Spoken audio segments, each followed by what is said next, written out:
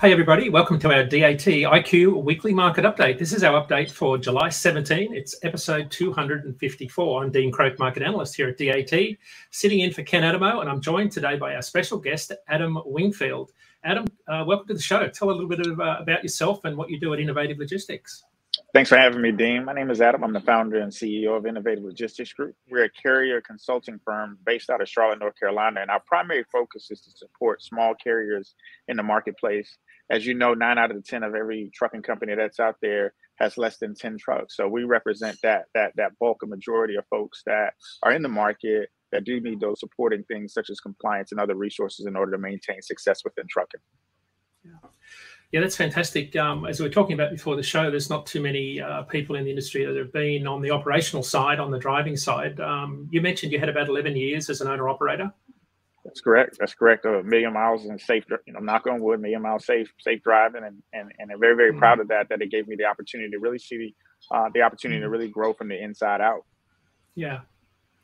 Yeah, it's a hard transition to make. I've made the transition after many years of over-the-road driving, and it takes a lot of time and effort to switch your thinking. Because, Adam, I don't know if this happened to you, but I found that the longer I stayed in trucking, the more I got disconnected from mainstream commerce, because you really do get disconnected very quickly from how people communicate and what's going on in the broader economy. Even though you're hauling freight, you get disconnected from mainstream economics really quickly. Did you find that? Of course, you become a part of that environment. You're out there, you're hustling up and down the road, and at the same time, you're trying to balance 11 hours of driving with 11 hours, 14 hours of trying to be a business owner and be on top of things. It becomes tough, man. It becomes very tough, especially if you don't have the thick skin and the things that it would take to do that. And I think that's really important to understand is that there's a difference. Yeah. All right, this is going to be a good discussion, folks. Buckle up. We're going to bring Adam back in a little bit later. I'm going to get into our market update. For those of you that are new to the show, we're here every Tuesday at 10 a.m. Eastern, 7 a.m. Pacific, talking about trends in the freight market. Most importantly, though, we're here to answer your questions, get those into the chat sections on your respective platforms as soon as possible. So let's dive into some of the key trends we're watching this week. Post July 4, spot rates predictably back off a little bit. They retreated last week to within about 1 cent per mile of the 3-month average for dry van, flatbed, and reefer. Imports were up slightly in June. Again, no major news event there. They always go up in June, and they will go up again in August, according to forecast. That looks like being the peak this year. Again, that's on track with past years. Sometimes it's August, sometimes it's September.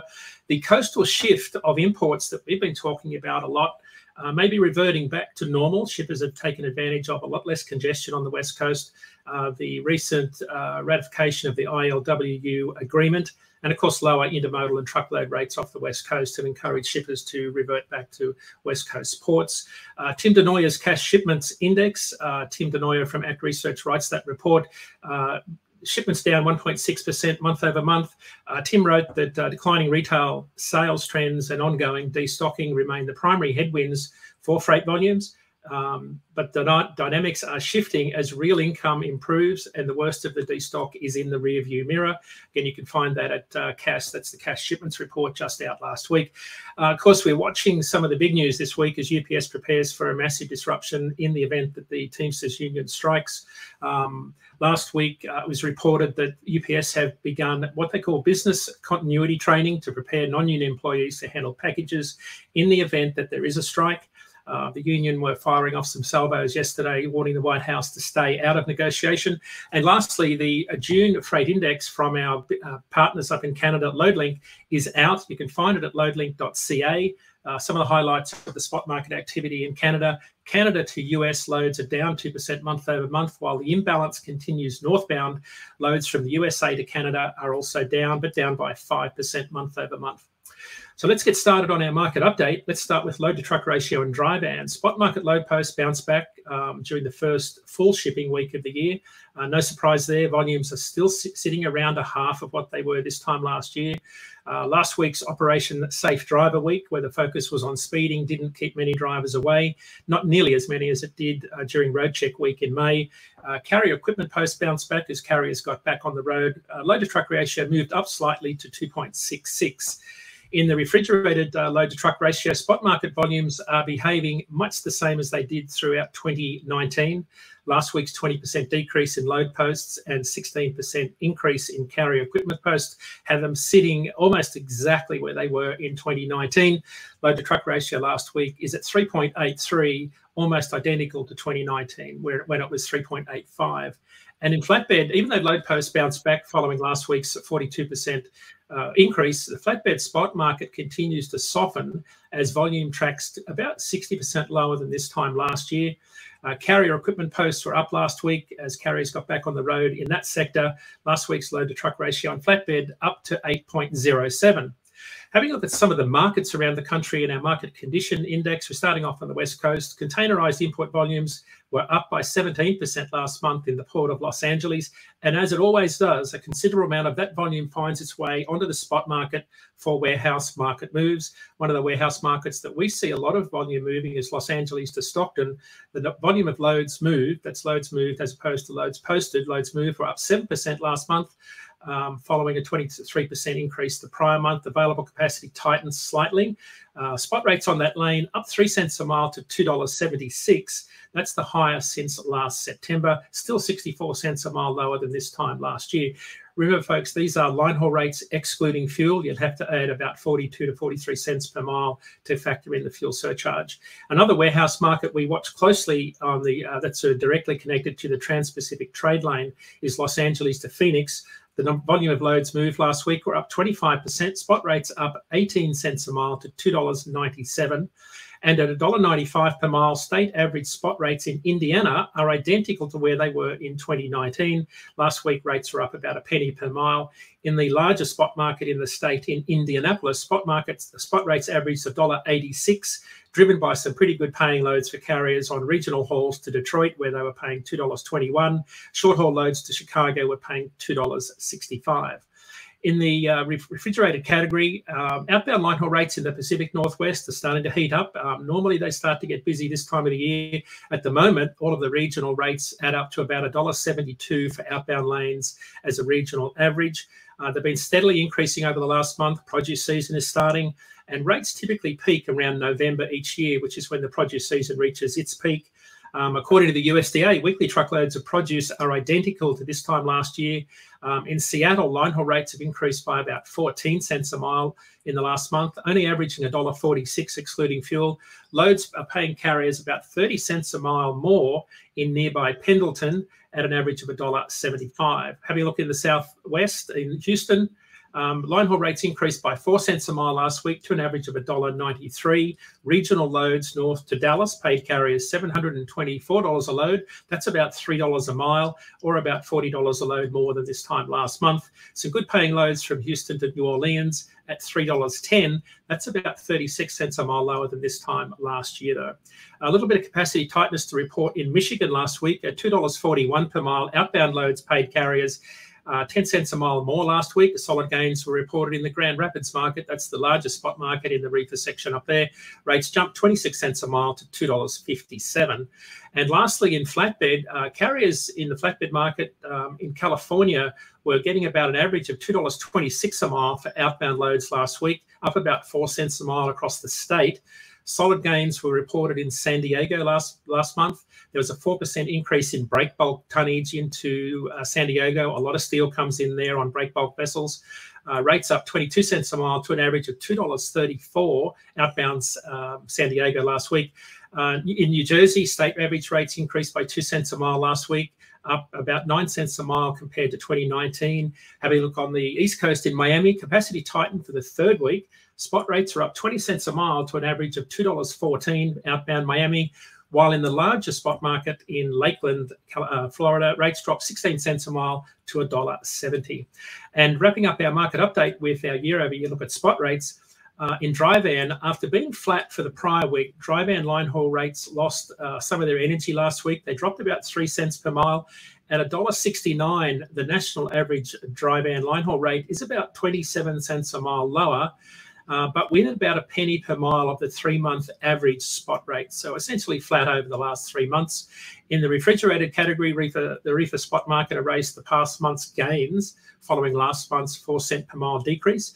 At $2.02, line haul average rates for refrigerated loads are about 26 cents per mile lower than this time last year, but like dry van, are within a penny per mile of the 3-month average. And lastly, in flatbed, after mainly being flat in May and June, that trend has continued for the first 2 weeks of July. Flatbed line haul rates have been flat at around $2.09.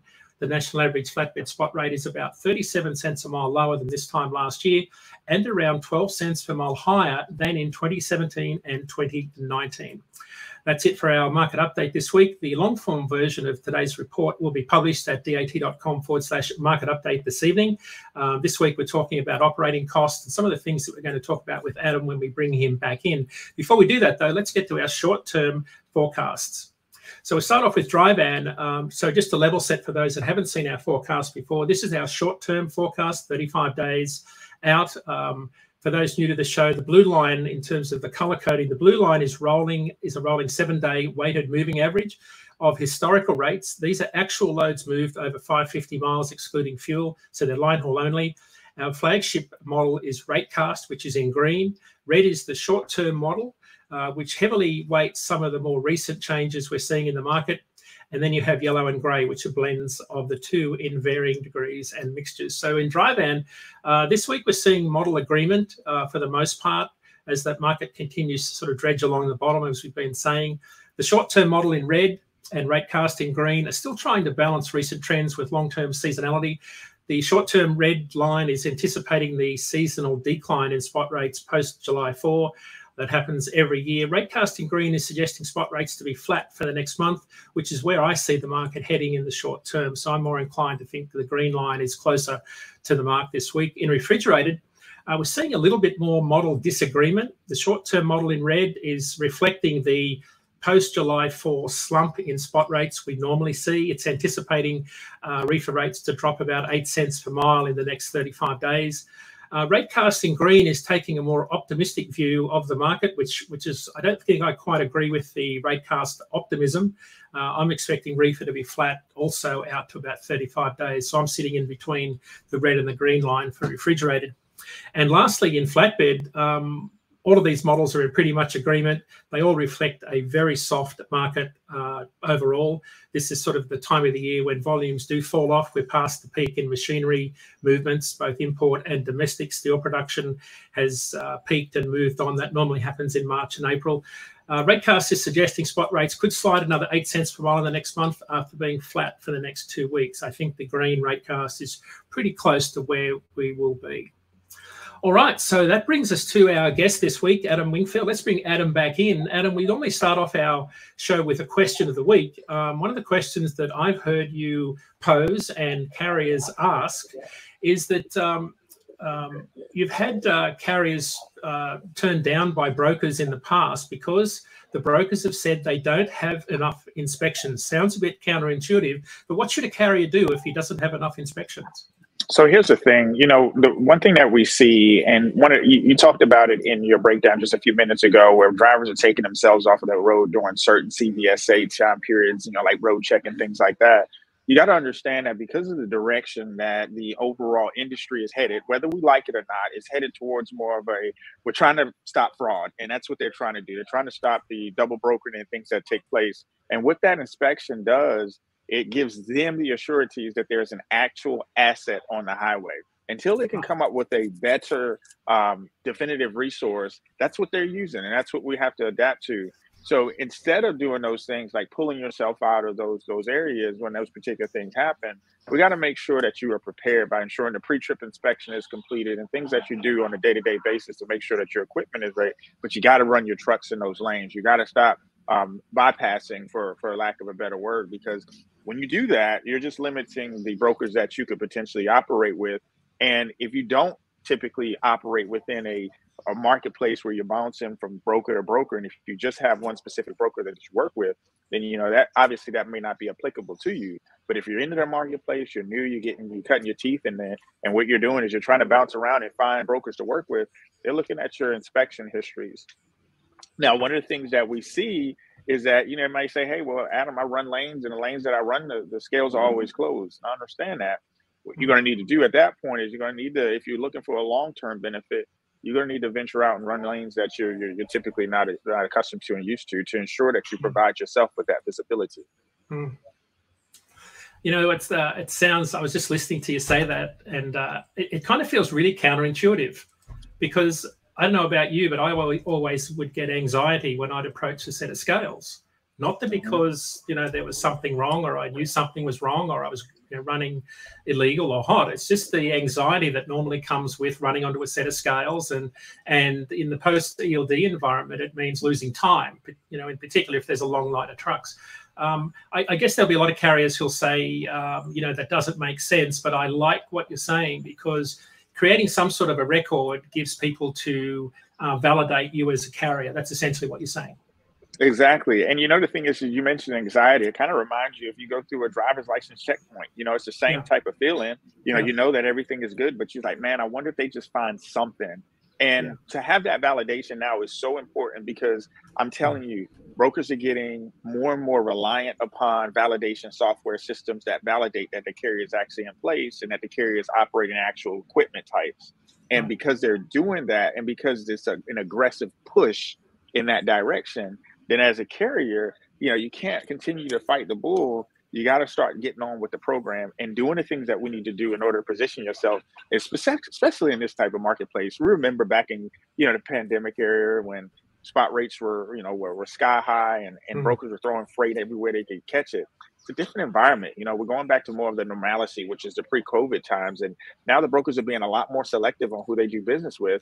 And if they're going to be more selective on who they're doing business with, you got to position yourself in those areas to make sure that you're prepared for it. And you mentioned the anxiety piece.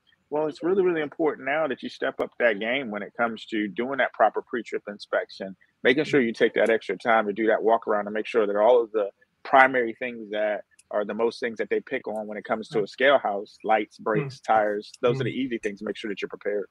Adam, I was looking at some of the weather reports this week. We've got some record high temps in the Southwest, bumping up on 111 in Las Vegas. Looking at some, we've had 32 days of 100 plus in El Paso. And I'm getting to a question here, because I've often found that hot weather affects a lot of trailer pools, in particular tires that have a lot of recaps. Trailer pools in and of themselves tend to degrade faster because they're not being used as much and they're not being looked at and inspected as much. What sort of advice do you give to an owner operator that's saying working in a trailer pool power only scenario? Man, you got to make sure you do that pre-trip inspection. And I know it sounds redundant, but you got to make sure that you ensure that trailer that gets out there is prepared to hit the highway. And, and that comes from not just tapping the tires, because if you think about it, when it comes to this time of the year, you're blowing tires. Sure, the heat is related to it, but a lot of times it's because of the overall expansion of air in the tire and the weight on the trailer that's causing that to do so. So it's super important to make sure that we're not just thumping those tires. And I know it's going to take that extra step to get back there and put the tire gauge on there, but you want to check that. Go to a Love's and get a tire pass done on that. But when you're pulling these trailers in those trailer pools, and whether it's intermodal pools, whether it's drop trailer pools, you have to make sure, because you don't own that equipment, so you can't validate or verify any of the things that took place prior to you pulling that trailer. It is super important that you take an extra, 15, 20, 30 minutes that it takes to make sure, because at the end of the day, when you hook up to that trailer, it's yours. Whether or not you own it or not, your responsibility is pulling down that highway on a safe manner. Yeah, it's great advice. For a lot of carriers, it's often the most frustrating thing you get to, right? Someone else hasn't looked over a trailer and they've dropped the trailer with a flat tire or something like that. But you're right, in a lot of states where they need probable cause to pull you over, the trailer is often the first thing that you can see. It's the easiest to see all the tires. They're not protected by wraparound mud guards. It's easy to see worn tires and damaged things. So that's really good advice. Appreciate you doing that. Adam, what's one of the, as you travel around the country and talk to some owner operators, and let's address this in two categories: carriers that have seen numerous market cycles, sort of the veterans of the industry, and carriers that are new, that have come in, that have only seen this current freight cycle where we had record high spot rates and now things have cooled off. What are sort of the things you're seeing those carriers do differently? Man, the most dynamic thing is the carriers that have seen the different cycles. They know how to prepare. It's almost like, animals that prepare for the wintertime. They kind of store their eggs away. The Mm, carriers that I've seen, the owner operators and the fleet owners that I've seen that have been in different market cycles, they're really pretty cool when it comes to times like this. They operate with high efficiency. They're not taking in a bunch of overhead. They're managing their fuel costs. They have those same principles that guided them through every single market cycle. The ones things that I have a soft spot in my heart for is the ones that started in the pandemic that mm, really don't see the reality of what the industry is like. And, listening to your market update, Dean, and hearing some of the rates that you were calling, in my mind, it's normal. In my mind, the things that you were talking about were really kind of normal of what we've mm, seen in mm. our timelines when it came to being owner operators out there. What they saw in the pandemic with that boost cause, it gave us a false sense of security, almost like the mirage in the desert.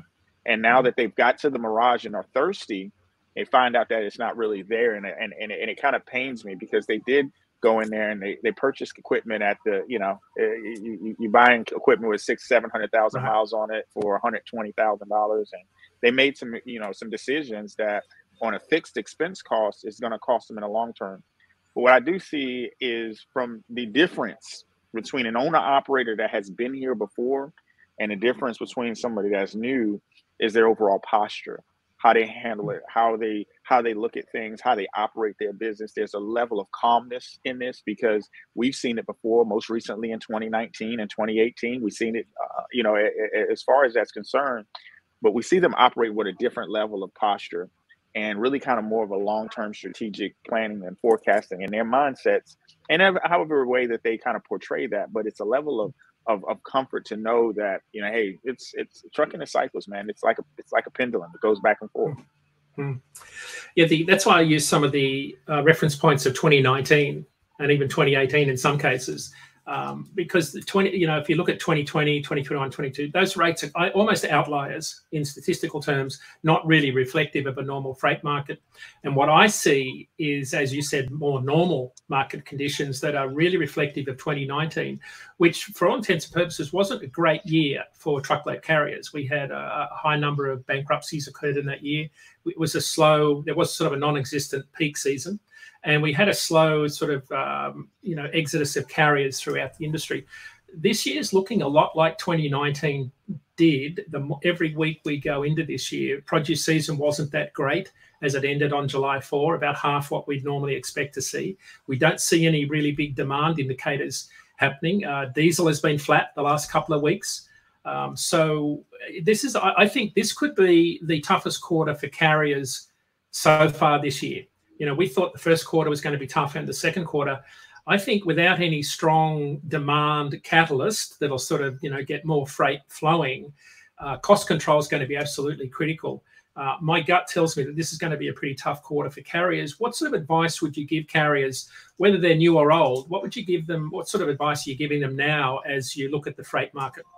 Most importantly, you got to control what you can control. One of the things that we speak to carriers and as a voice is make sure that the fleet owners and owner operators understand that they got to focus on their controllable expenses.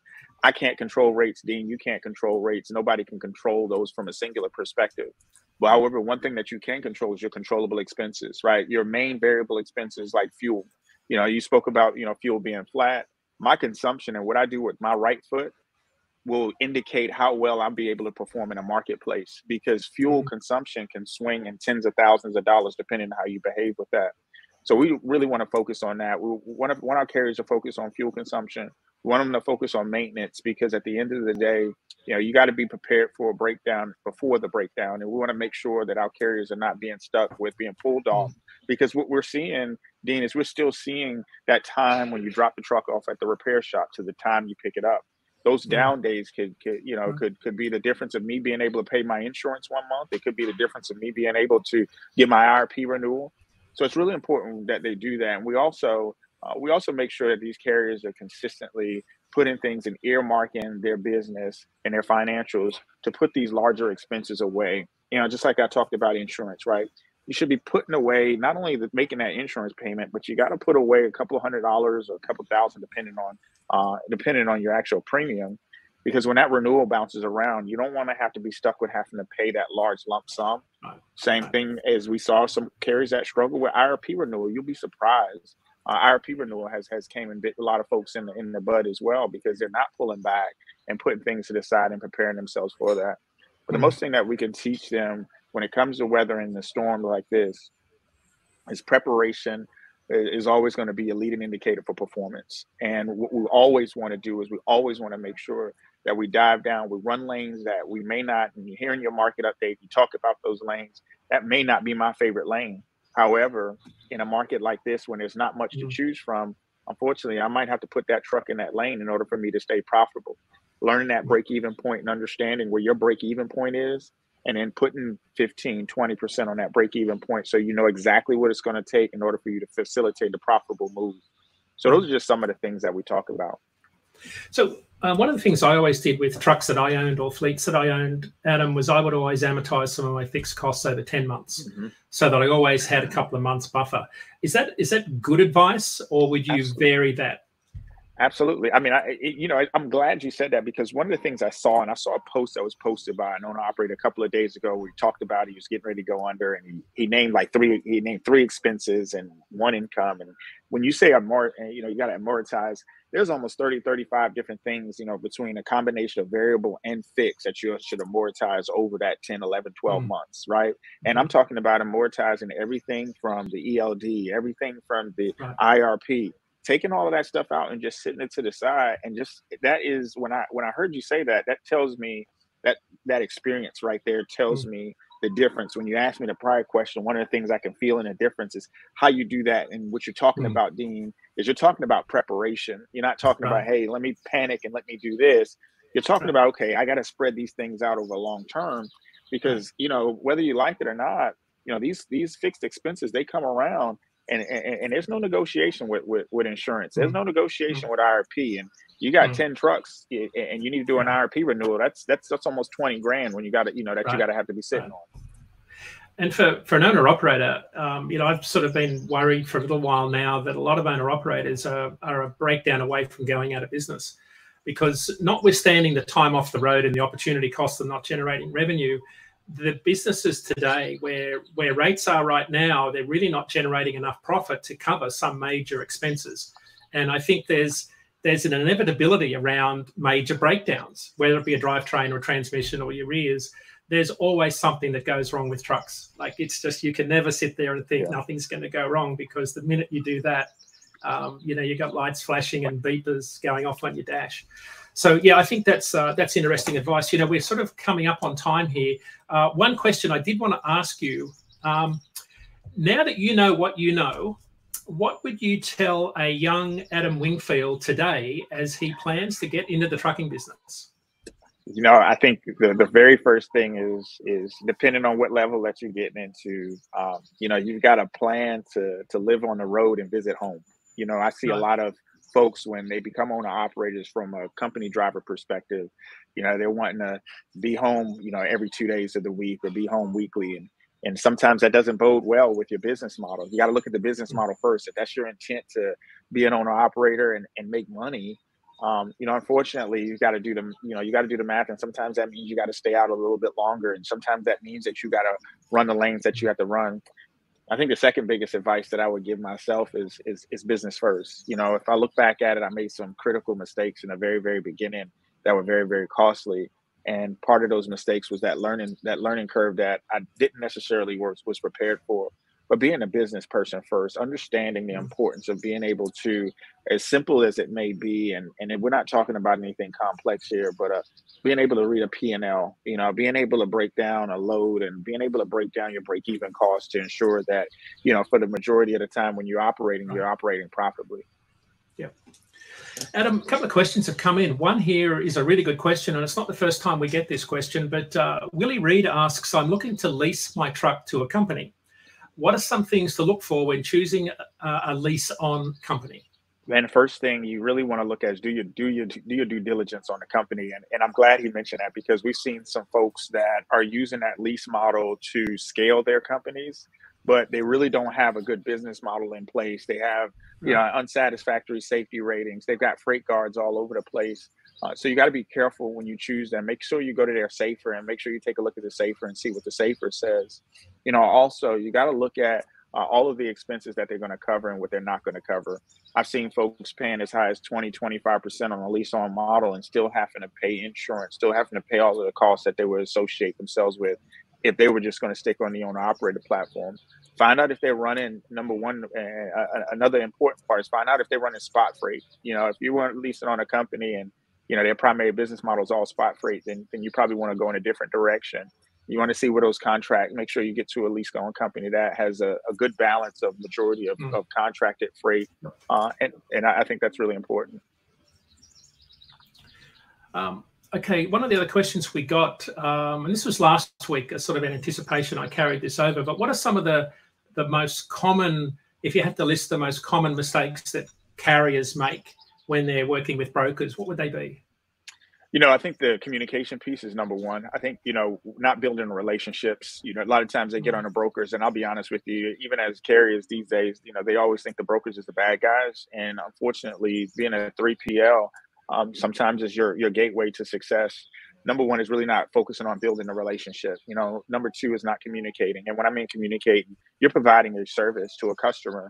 And when you're operating and you're working with a broker, you might not want to hear this, and this might not be agreeable, but the broker is your customer. You've got to provide service to that customer. And one of the things that they fail to do is they fail to provide great customer service to that broker, who can potentially open them up to not only just better playing freight, but just open them up to better lanes, being that carrier of choice. And I think that when they don't do that, I think it's detrimental to the company as well. But those two things, and building that relationship and being great on those communication points, ensuring that through the entire transit that they're providing updates, that they're staying on top of paperwork, submitting the BOLs prior to request. And at the end of the delivery, man, shoot an email to those brokers and ask for feedback on what you could do better. Right. That's great advice. I don't know that a lot of owner operators in particular would consider their broker a customer. I think that's fantastic advice. That brings us sort of to the end of the show. I'd love to keep talking, Adam, but we do sort of have some commitments here. You've got to travel and get going. In terms of some shout outs this week, what to look for, where DAT will be. I'm going to be on Sales Chatter tomorrow with Dan Deegan, 11 a.m. Eastern. Robert Rouse is on Landline Now tomorrow night at 7 p.m. Sirius XM channel 146 Road Dog Radio. On Freightvine, our podcast this week is Professor Yossi Sheffi. He's a director at MIT. He's discussing the evolution of data science. Our shipper team's going to be at CSCMP Edge conference coming up shortly in Kissimmee, Florida. This October 10 to 12, DATCon, that's our shipper and broker summit. October 10 to 12. Make sure you put that in your calendar at the Houston Western Galleria. On our show next week, we have Professor Jason Miller from Michigan State University. Don't forget that our market update will be published this evening. We've got some interesting charts and reports in there. And it's sort of time to wrap up our show. But before we do that, Adam, how can people get in contact with you? They can just visit our website, www.innovativelegisticsgroup.io. and just chat with the bot there on the website and reach out to us directly that way. Okay. All right. We might be able to put that in the comment section for you, so you've got that address there at Innovative Logistics. All right, Adam, thank you so much for being on the show. This has been fantastic. We have to get you back on more often. And with that, we'll bring our show to an end. Be safe, everybody.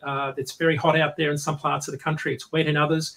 Keep an eye on the weather reports. And we'll see you back here again next week. Thank you.